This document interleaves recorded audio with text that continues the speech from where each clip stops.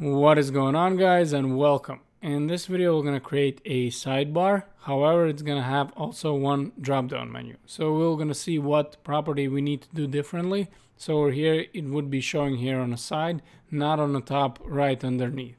So let's fire up our text editors and let's get to work. So how do we create a simple sidebar that actually has a drop down menu? Now again, as always, we'll need to start with our nav tags over here, and obviously over here we're going to place our unordered list, and within the unordered list we're going to place in list items, and we're going to say that again the list item is going to have a href attribute, and this is going to be equal to hashtag, and over here we're just going to say again home, and we're just going to copy this like, I don't know, 4 times, right? Again, this is going to be about, this is going to be a, I don't know, survey, something like this, survey, and this is going to be our drop down, right? So it's going to be drop down over here like this. Now again, within this drop down we're going to create another unordered list.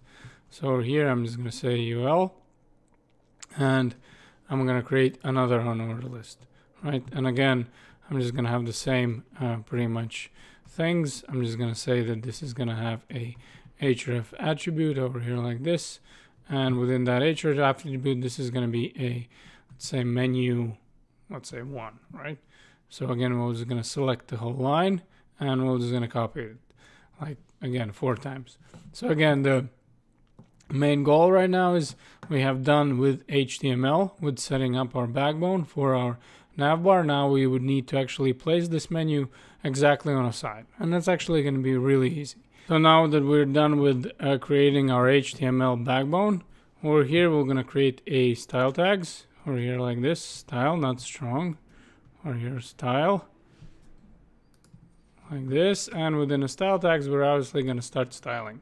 Now the first thing that I want to show you is why we're doing this list style type none, over here list style type over here, and we always say none. And before that, we always write the margin and padding 0, and we obviously therefore we cannot see what we're doing. But you can see these annoying little circles, and if we write list style type none, then we actually get rid of those circles. Now over here, what we want to do is obviously, as always, just set all of them all the elements margin padding 0, margin 0, padding 0, something like this, padding 0, and now you can see how they all lined up. And again, as always, we would need to want to start over here with this unordered list, right? Because we want to place it over here somewhere, right? So the way we would do that, we would write nav, we would write ul, li, and then again unordered list, that is the child of the list items. And over here, what we would want to say is position, and we would say position absolute, and then we would say top 0, and over here we're going to say that left is going to be 100%. Now you can see that it pretty much disappears all the way over here, right?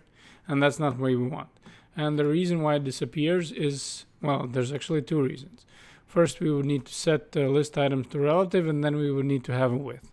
So here, if I write nav, ul, li, and I would say that they would have a width over here, and let's say that we're going to have width of, let's say, 100 pixels over here like this, and then I would want to say that I would want their position to be relative, so you can see what happens, right? Right away my unordered list comes all the way here because now I have set width. And you know what, I'm also going to say a background color, I'm just going to add it like a dark gray.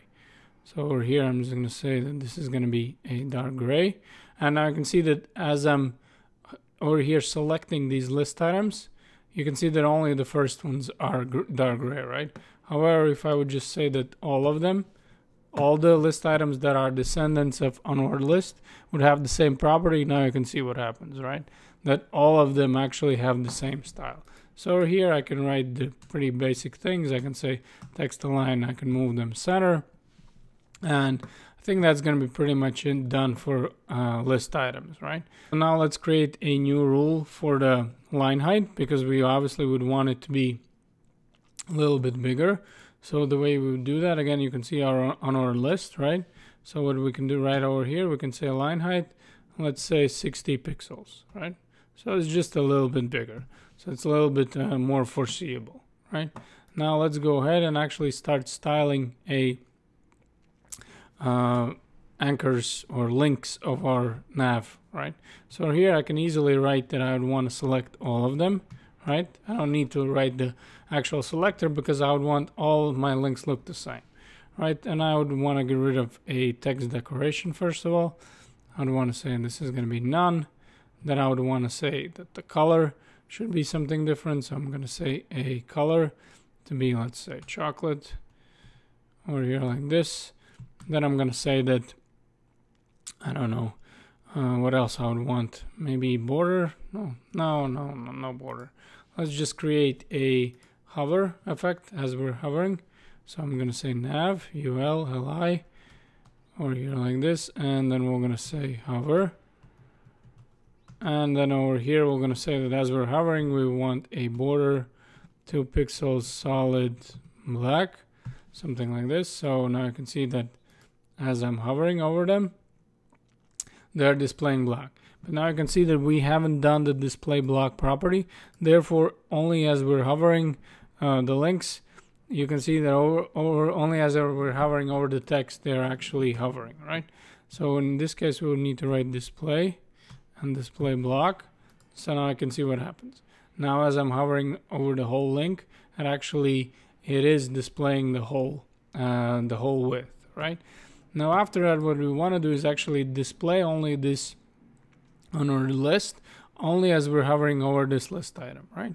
So what we would need to do over here, you see this unordered list. Now we're targeting only this unordered list, and I would say that display, and I would say display none, over here like this.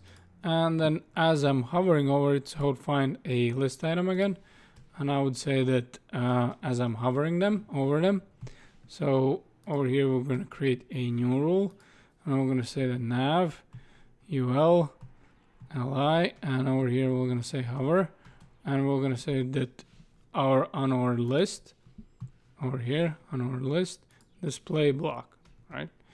So we're going to say display, and we're going to say display block. So let's check it out what we have. And sure enough, as I'm hovering over here over this dropdown, I have my unordered list showing over here. So now you can see how easy it is to actually create this drop-down menu even on the sidebar.